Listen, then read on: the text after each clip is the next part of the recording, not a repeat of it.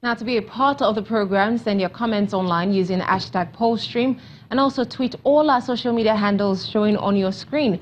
That's at Channels TV, at Oluwamayawa, and at Victor MBIDI. Of course, welcome again. I'm Victor Matthias. And Amayawa Ugundele. Well, let's start by checking reactions to a question we asked earlier on the verdicts. We asked you, our viewers, to share your 2015 voting experiences and also tell us what ways you are expecting things to change this time around. And here's what some of you sent in video format as well as text format.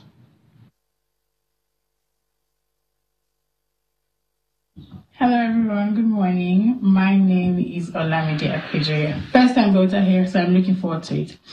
I have no prior experience, of course, like I said, but I remember peeping from the balcony in Lagos in 2015 at the time because the polling unit was right in front of where I was staying at. And I remember it was seamless from looking up your name on the list to accreditation to actually queuing up to vote and of course voting and then, you know, having the vote count. So I'm looking forward to this. I'll be voting in Abuja this year and the environment has been calm, the environment has been peaceful.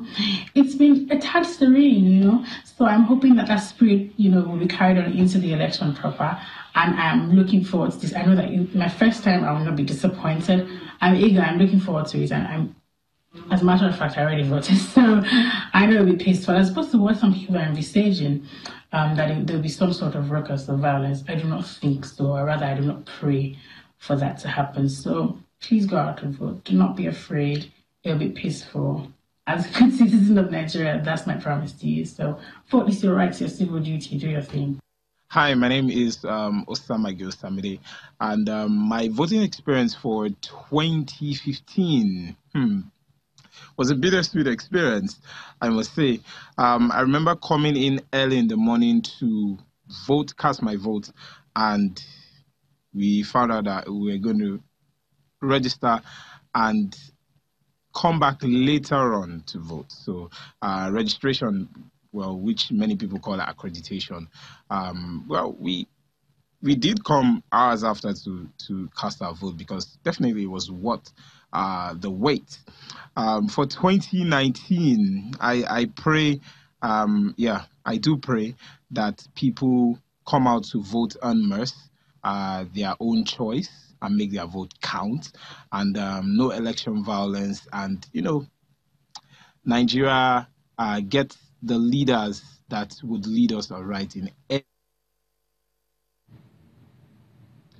Now, for messages you sent via text, we have Andrew Osewe on Facebook saying unnecessary harassment by security forces should be looked into.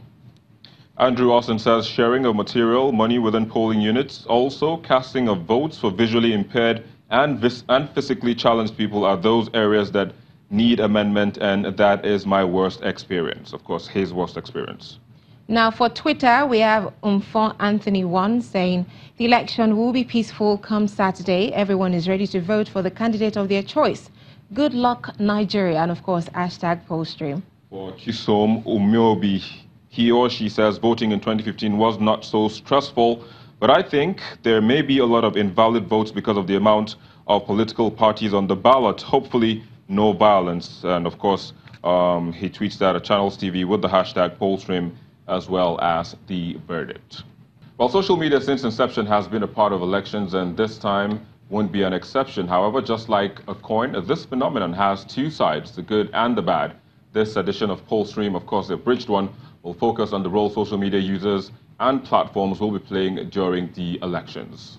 Also, with issues of data harvesting and allegations of intervention by Russia in the U.S. elections, key players are concerned and are looking for a way to ensure it doesn't happen here. Indeed.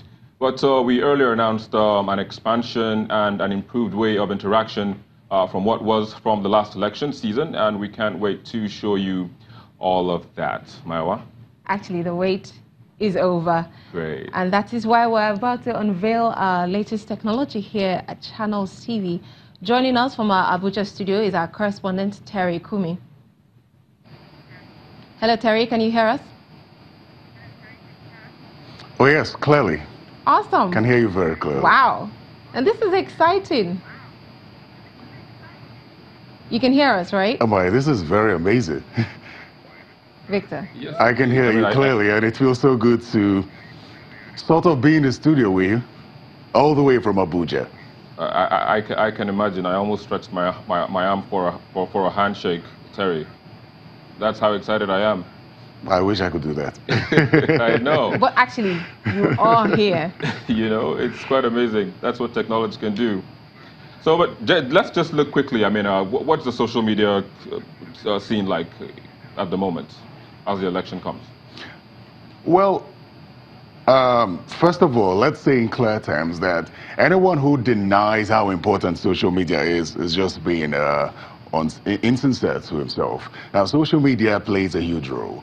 Unverified statistics say about 93 million Nigerians are on social media. Anyone who ignores that is not being sincere. Now, if you look at the build-up to the elections, you realize that most of the information were disseminated through social media. And you rightly said that there's a possibility of good and bad news being circulated on social media. But let's take nothing from the fact that political parties, the candidates, INEC took the opportunity of social media to disseminate information. Now, if 93 million people, as I said on verified data, are on social media, imagine how much impact that will have on the elections. But then let's take the negative part of social media and question if what had happened in the past where people use social media for negative reasons, disseminating false information about what's happening at certain polling units, when that's not the case. And you will agree with me that that's the fastest way to spread information. That's after Channel Steve expressed the correct one, of course. Indeed.